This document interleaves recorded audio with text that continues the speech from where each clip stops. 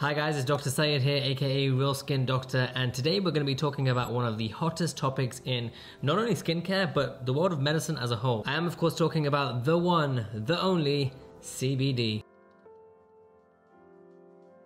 So in this video, we're going to be talking about what CBD is, the use of CBD in medicine as a whole, the use of CBD in skincare, the potential downsides to using CBD, and then finally, whether or not I recommend CBD use in your skincare routine. So it feels like you can't throw a shoe these days without hitting some kind of vendor or brand that wants to package and sell CBD to you in some variety. You can eat CBD as a gummy bear or as some kind of chocolate. You can drink it in a soft drink or even in your coffee. You can vape it, you can inhale it, you can rub it on your skin, of course, which is why we're talking about it. You can even use it as a suppository. All right, I made that last one up, but you didn't know if I was joking or not. To be honest, I don't even know if I was joking. Maybe there is a suppository.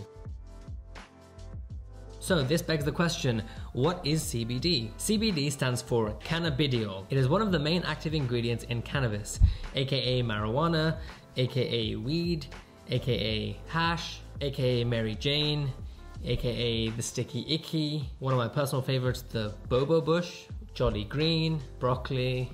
Wait, where was I? Oh yeah, so CBD is one of the main active ingredients in marijuana. It does not give you the high that is commonly associated with the drug. And that's because marijuana has a ton of different ingredients in it. And the one that gives you that high is actually called THC. THC, as a side note, stands for tetrahydrocannabinol. But if you're looking for more information about THC, then I am not your guy. So where does CBD come from? There are a couple of different options. CBD can be taken from different species of marijuana plants that have a very low percentage of THC in them. In order to legally count as CBD, there actually has to be less than 0.3% THC as part of any marijuana plant. Another name for some of these marijuana plants where the THC content is really low is hemp. So to recap, CBD is one of the chemicals that's part of a marijuana plant, but it is not the psychoactive part, which is known as THC. Marijuana plants that have a really low THC content are also known as hemp, and it is hemp farming that has provided the majority of the CBD that we find in the market today. So the FDA states that CBD causes no intoxication or euphoria, and the World Health Organization also confirms that there is no addiction potential or abuse potential that has been found in CBD use. So tell your parents they can relax if you are using a CBD product. CBD has become increasingly popular in the last couple of years,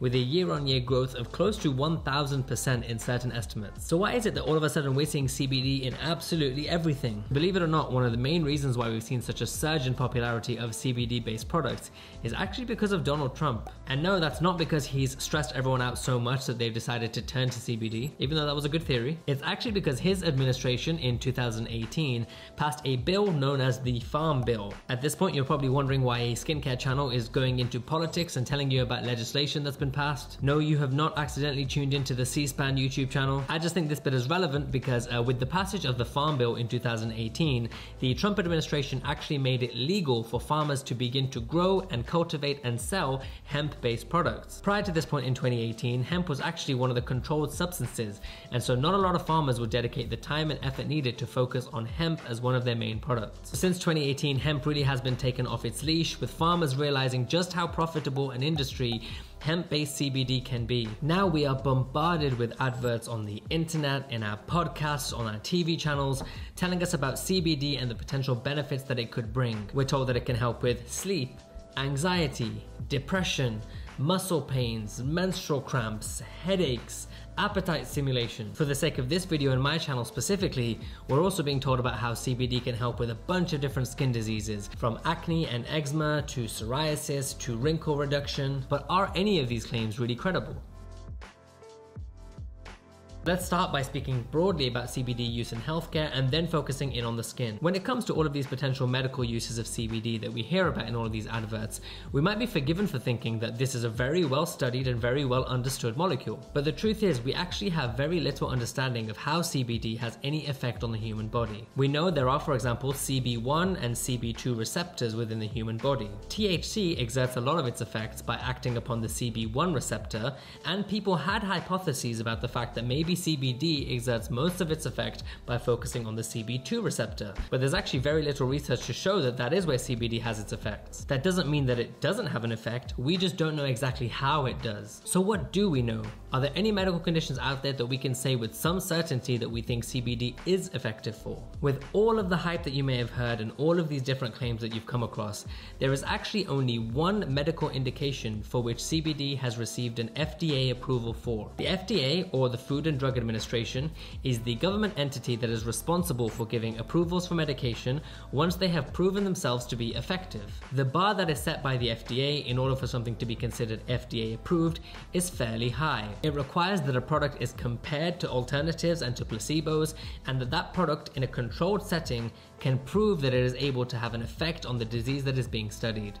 As of now, CBD has only managed to reach that threshold of evidence for one clinical indication. That is in certain very rare childhood seizure disorders. Epidiolex is a medication that is based on CBD, which was studied in 3 randomized, double-blinded, placebo-controlled trials. So what does the randomized part of this mean?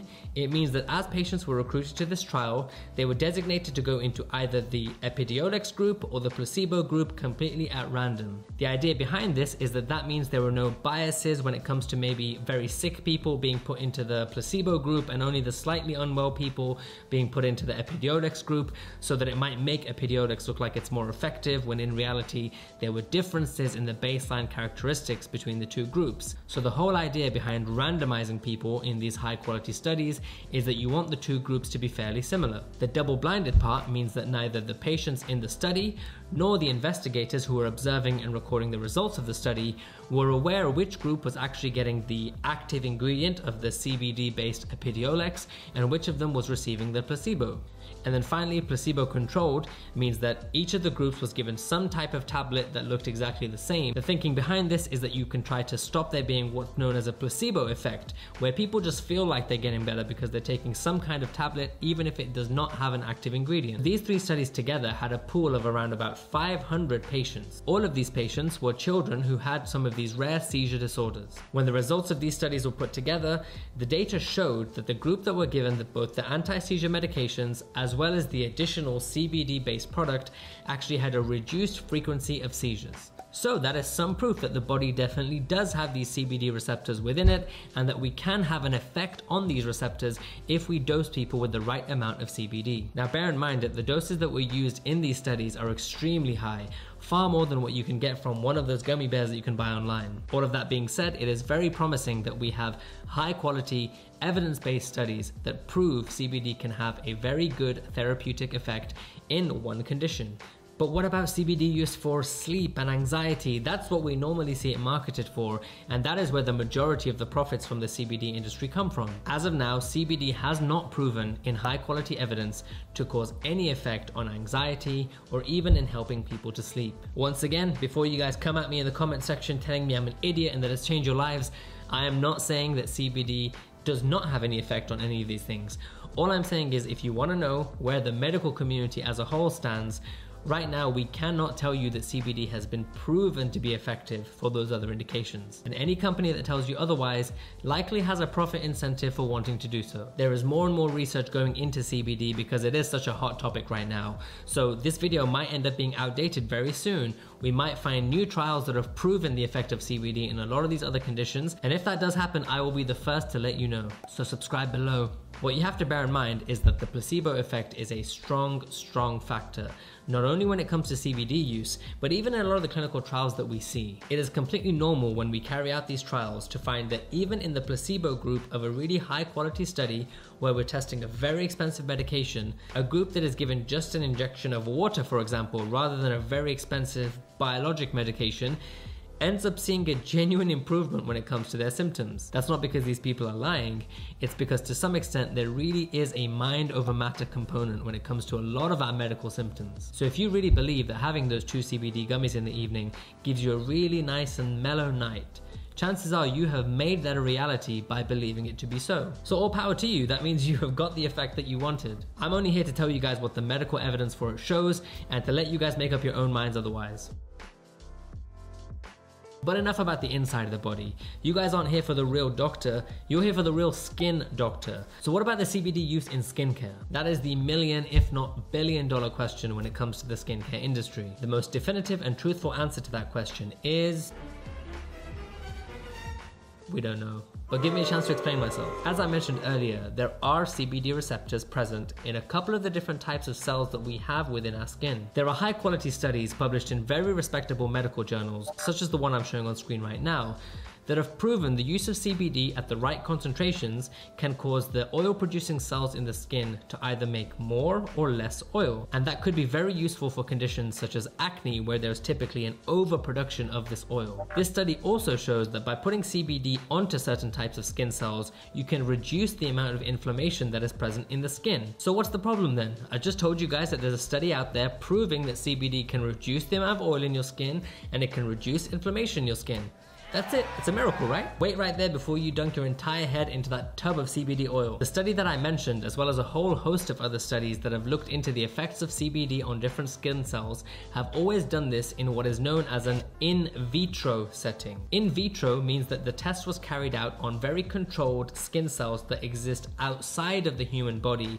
Imagine it being in a kind of test tube. This is in contrast to in vivo studies, where the test is carried out on skin cells as they exist in the real human body. But come on, Dr. Saeed, you're just being a hater now. If we know that it works on these skin cells in a test tube, then obviously it works in the human body. We just find it harder to measure, right? Wrong. There are countless medications that have shown really promising results when they're tested outside of the human body in one of these controlled test tube environments. The vast majority of these discoveries end up failing spectacularly when you actually test them out on living human tissue. The body is a complex symphony of instruments. There's the blood that is coursing through every part. There's the immune system that is alive and is unique to every single one of us depending on what we've been exposed to throughout our lives. And there are different genes which turn on and off depending on signals that they receive from the surrounding cells. Something working by itself in a test tube in a controlled setting is like one guy playing a guitar solo in a soundproof box.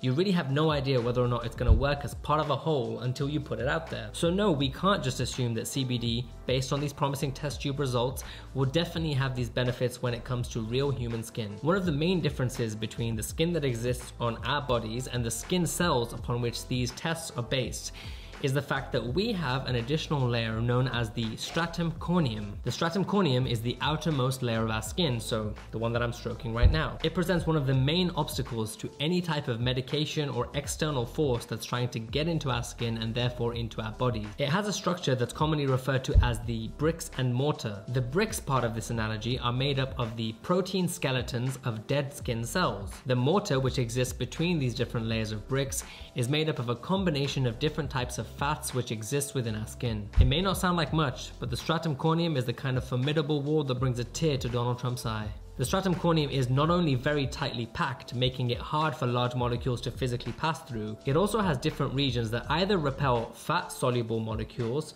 or they repel water-soluble molecules. A molecule has to be the perfect balance between being friendly with fat and being friendly with water to be able to find its own channel to get its way through the skin. When they carry out studies on the different kinds of skin cells in the test tube, they don't tend to have a stratum corneum playing any kind of part in the studies because they don't want to make their job any more difficult. What they want to do is see whether or not this molecule, in theory, if it could pass through all of these layers, would have a good effect on these cells. So we truthfully do not know whether any of these CBD-based creams and products have gone through the type of testing required to prove that they have an effect. There is only a minuscule amount of research out there right now that has been done on a CBD product on real human skin that has been shown to have anything like convincing results when it comes to its efficacy. In conclusion, when it comes to this skin section, yes, different skin cells do seem to have some type of receptor that responds to CBD. Yes, CBD used in the right concentrations in certain test tube environments on skin cells has shown to reduce the amount of oil produced by the skin. But no, we do not know convincingly that any CBD based product out there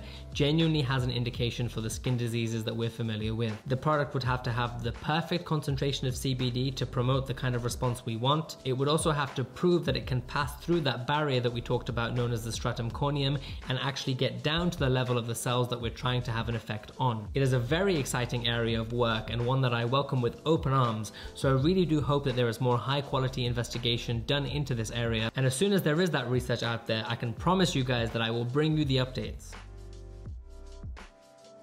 So we may not have conclusive proof that CBD based products do work, but based on the small possibility that they could, what's the harm in us using them anyway? That's a fair point. CBD is an extremely safe molecule, whether it's applied to your skin or whether it's ingested in any form. The National Institute for Health has shown that even taking doses as high as 1500 milligrams, so that's like probably 3 packs of gummy bears, each day for up to 4 weeks has had no noticeable side effects. That's not to say that I endorse you guys doing that, I'm just telling you that CBD seems to be an extremely safe compound. However, there are documented reports of CBD use causing fatigue, irritability, even the liver enzymes in your body to be increasing. There are also documented side effects when it comes to putting CBD on your skin, with people reporting irritation and allergic reactions, but it's tough to tell whether that's because of the CBD itself, or more likely it's because of the combination of different chemicals that have been used to make a cream feel like a cream. I want you guys to also be aware that taking CBD by mouth can actually cause you to fail a drug test in very rare instances. The CBD market right now is almost completely unregulated in the majority of states.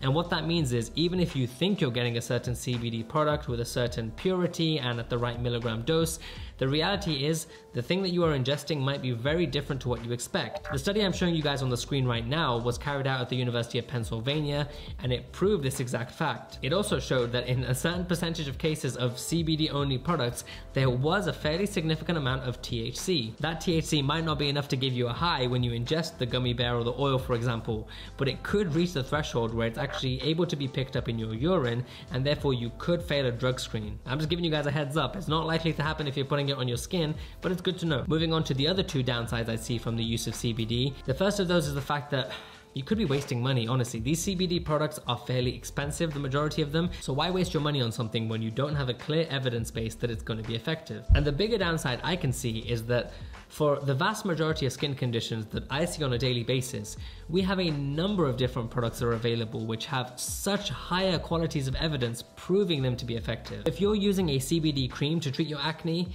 the chances are you're not coming to see me in my office and you're not getting one of my prescribed solutions to your acne. The vast majority of skin conditions that I see on a daily basis, whether that's acne, whether that's eczema, whether that's psoriasis or rosacea, we have really excellent prescription strength medications that can give people incredible results. I see it on a daily basis, and just because you've tried 1 or 2 of the treatment options and not necessarily got the response you were hoping for, does not mean that you have to turn to an all-natural, hemp-based alternative. The majority of medications that we prescribe on a daily basis have reached that threshold where the FDA has stated, okay fine, these things really do work. So by focusing on these CBD-based alternatives that you just use for yourself at home, that aren't regulated and that you don't really know what they contain, chances are you are delaying yourself a type of treatment that is proven to be potentially more effective for you. So in conclusion, do I recommend that people start to use CBD-based products in their skincare regimens? No, I don't. If you're someone that doesn't really have a debilitating skin condition and you want to try adding CBD, because you know, why not? If you can fit it in with your budget, if it's not giving you an irritation or any kind of reaction, there really is very little harm to trying a CBD-based product. But if you're someone who's trying to save up money to buy one of these luxury CBD brands, you have really bad skin disease, and you are hoping that based on some of the advertising you've seen, that CBD is going to be the cure for you, my answer to you is don't do it. Wait until we have higher quality evidence, wait until we can identify which exact product is really effective when we study it, and in the meantime, give us Dermatologist another chance. We have a lot of different things that we can offer you, so I encourage you, please see one of your licensed physicians and just tell them what you have tried and failed until such a point where you've exhausted the evidence-based solutions that we're convinced we have for you. So that is the conclusion to this video about CBD use in skincare. As always guys, I would love it if you could like and subscribe to this video, if you could share it with a friend that you think would find this interesting, or if you could just comment your thoughts below. Have you guys used any CBD products that you swear have helped for you? Why don't you tell me about them below? I'd love to look into them in more detail, and in the future I will definitely be doing some follow-up videos about this topic. Also, if you guys have any other requests about topics that you'd like me to cover, now is your chance to just comment below, subscribe to the channel, and maybe I'll be choosing one of your topics to focus on in my next video. As always, thank you guys so much for watching, and I'll see you in the next one.